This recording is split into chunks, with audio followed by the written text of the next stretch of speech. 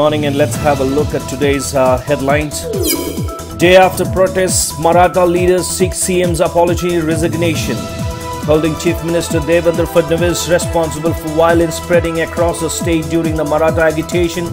Some leaders of the Maratha Kranti Morcha on Thursday demanded the CM's resignation and the registration of criminal cases against him. Nitish Kumar seeks CBI probe into sex abuse at Muzaffarpur shelter home. The Bihar government on Thursday recommended a CBI probe into the alleged sexual exploitation of inmates at the short stay home for girls run by NGO Seva Sankalp Evam Vikas Samiti in Muzaffarpur. Guru Purnima today, Lok Sabha, Rajya Sabha won't meet. Both houses of parliament will not be in session on Friday on account of Guru Purnima. The two houses would now meet on Monday.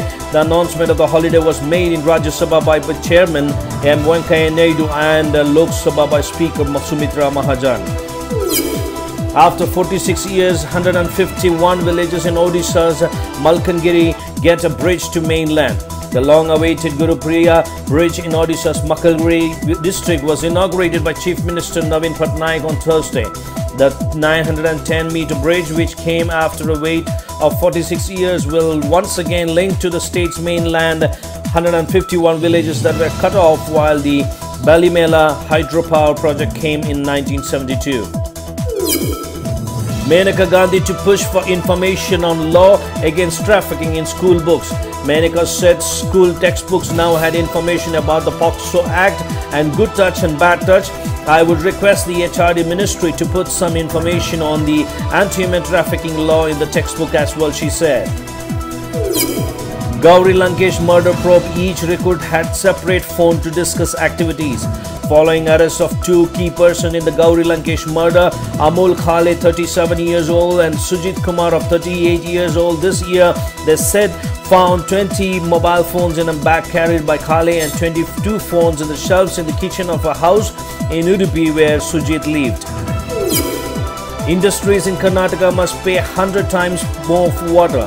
The Karnataka government has revised the tariff for water drawn from reservoirs, canals, lakes and dams and used for industrial purposes by nearly 100 times, from rupees 3,200 to 3 lakh for every million cubic meter. Would order to shoot liberals if I were a Home Minister, BJP MLA.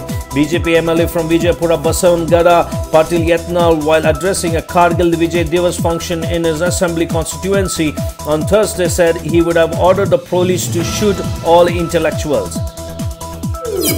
Man arrested 44 years after smuggling sandalwood. A 65-year-old man from Kasaragod got a surprise recently when Dakshina Kannada police showed up to his doorstep to arrest him for a crime he committed 44 years ago. That's all for today's news. Stay with us for more updates. Thank you.